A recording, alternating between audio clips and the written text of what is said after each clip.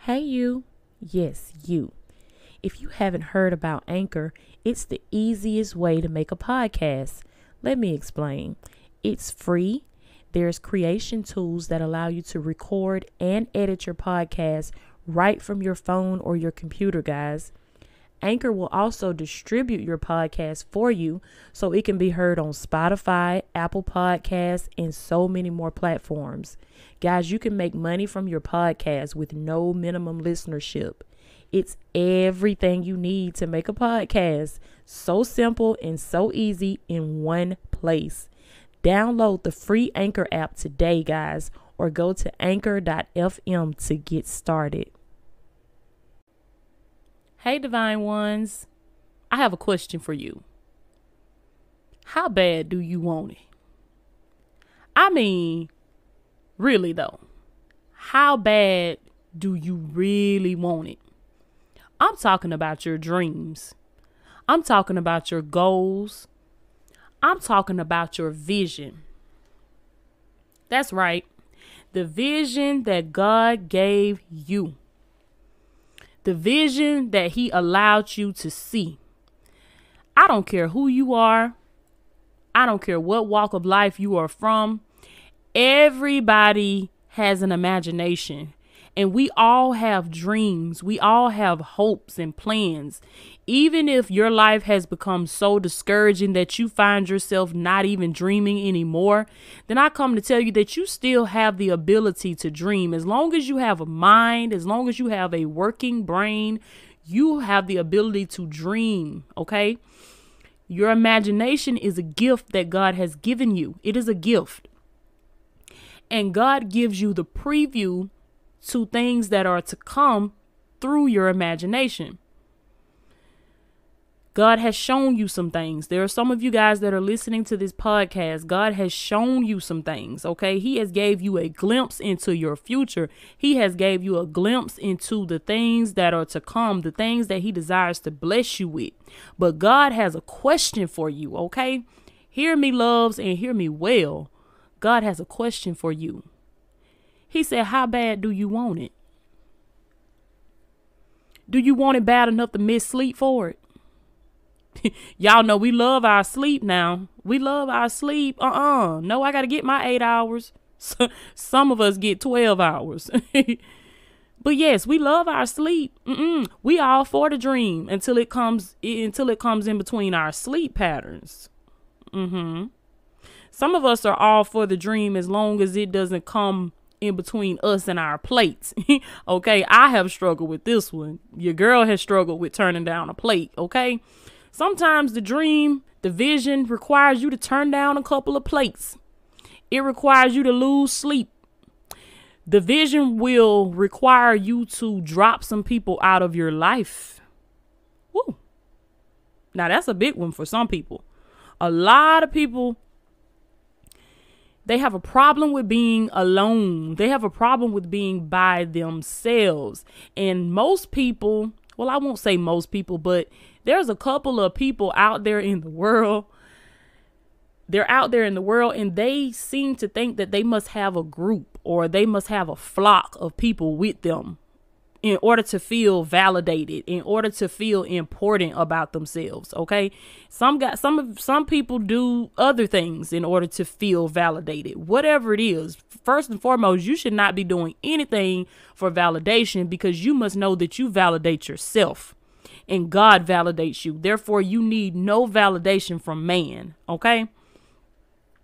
But yes, God is asking you guys a question. How bad do you want it? As I said, you will have to lose sleep for the vision. If you have a vision, you have wrote your vision, you have made it plain. Habakkuk 2:2, you have wrote it, you have made it plain. You read it every single day, or you read it every chance you get to remind yourself of your purpose and what you are doing in this life. And that is all fine and dandy, but it means absolutely nothing if you're not willing to give up some things. Because I am here to tell you guys that in order for you to get to the vision, because yes, the Bible does say that the vision is only for an appointed time, which means that And it also says, even though it tarries, it will surely come. Tarries mean it's taken a long time. So even though it seems that the vision is taking a long time, you must know that it will come to pass. You must know that the things that God showed you are going to come into fruition. They are going to be manifested, okay? As a matter of fact, they've already been given to you in the spirit realm.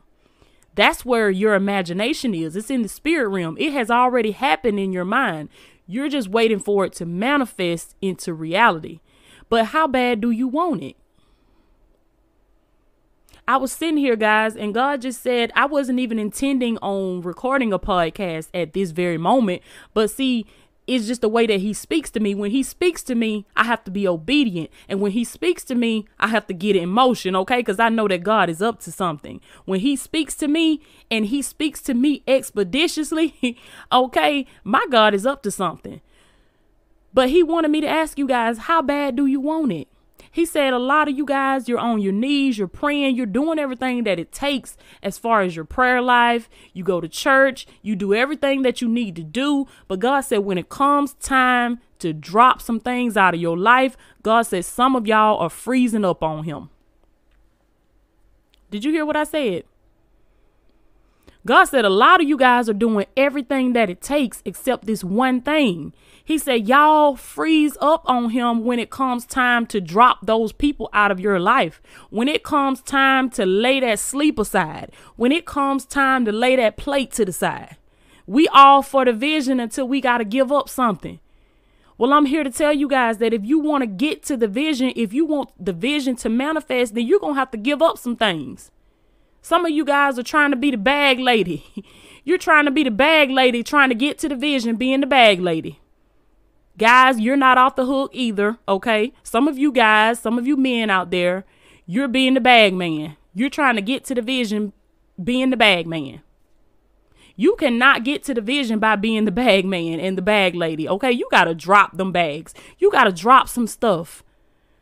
The path and the road to success and greatness and abundance and salvation, that road is a very narrow road. That's a very narrow path. Meaning that it's very slim, very narrow. You can only fit so much through that path, which means that all of those bags that you are carrying with you, you got to drop them off. You got to drop them off. You cannot carry all of those things into your vision. You cannot carry all of those people. Some of you guys have some habits that you got to get rid of. You can't carry those habits into your vision, okay? Some of you guys are wondering why you can't get a breakthrough, why it seems like you can't get to the next level in your life. It's that habit. It is that habit. That habit is about to take you out of here. If you don't drop that habit, it's going to drop you. You got to leave this stuff alone. All of these things, whether it be drugs, alcohol, negative people in your circle, you got to drop these things and run for your life. Literally, guys, you have to know that you are running for your life. This ain't no game out here. This ain't no game. This is your life. So that's why when I speak to you guys, I speak with power and I speak with authority because I know that my God has given me the authority. He's given me the power to speak to you.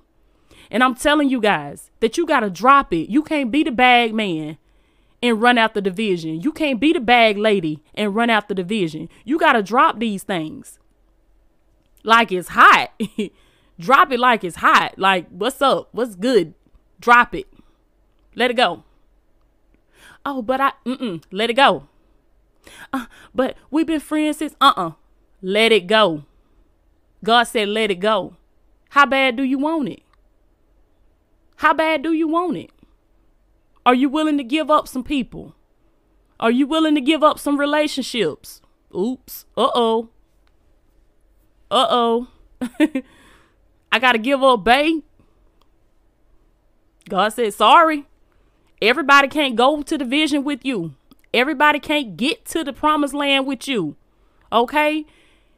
And you guys have to understand how important this is to know that everybody can't get into the promised land with you, because Moses, if you are a reader of God's word, and I hope you are, you better be reading that word. Okay. But Moses led the people. He led the children of Israel out of Egypt.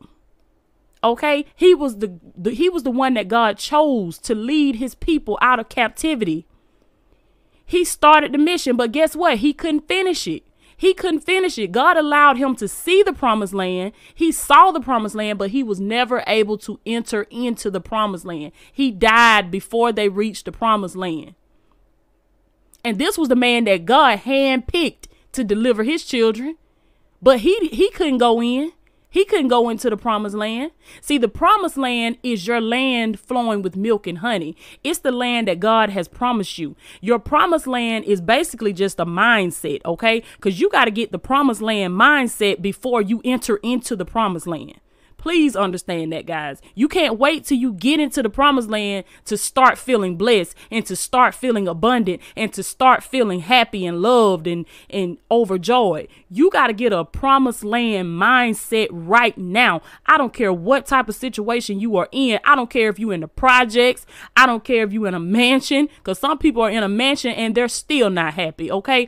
I don't care if you're on a boat. I don't care if you're on a canoe. I don't care if you're on a yacht. Wherever you are, you have to get the mindset, okay? You have to have the mindset of the thing that you desire to have long before you get there. You guys have to have the promised land mindset. And the promised land is simply when you reach the place in your life where you are living in God's abundance. You are living in the overflow. You are living in God's lavish abundance. Okay. Money just flows to you in the promised land. You get more money in return than you spend. Every time you spend money, money just multiplies. Money just comes back to you. You're successful. Okay. You are prosperous in every area of your life. When you get to the promised land, you are successful. You are prosperous in every area of your life. But you got to get there first. You got to get there first, love. How bad do you want it? How bad do you want it? And are you willing to lose sleep for it? Are you willing to turn down the plate for it? Are you willing to walk out on some people for it?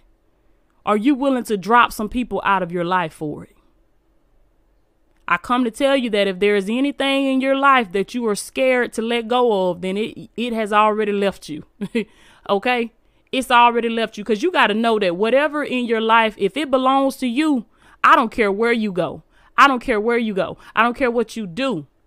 You'll never lose it. It will always find a way to attach itself to you. If it belongs to you and if it's God's will that you have it, then nothing can keep you away from it, and nothing can keep it away from you. And that goes for people, places, things, anything. Never be afraid to drop some people and follow God, because you will never lose people when you are chasing God.